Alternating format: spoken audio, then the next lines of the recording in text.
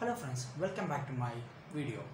Today's video I will discuss about what is low code and what are the difference between the non-code and low code. The first one is what is low code. Low code is a approach software development that allow the developer to create the application faster and with less traditional coding by using the visual interface and pre-building of the components. It have many applications to allow the low codes.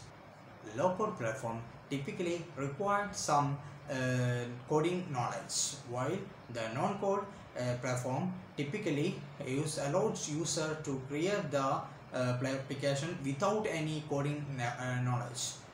The customization of the low-code platform are typically customizable than low-code platform, non-code platform. Low-code platforms are often designed with collaboration in mind, wherever the non-code platforms are generally suitable to individual users to the small teams. I am concluding my video and I hope this video helps to everyone and see you soon.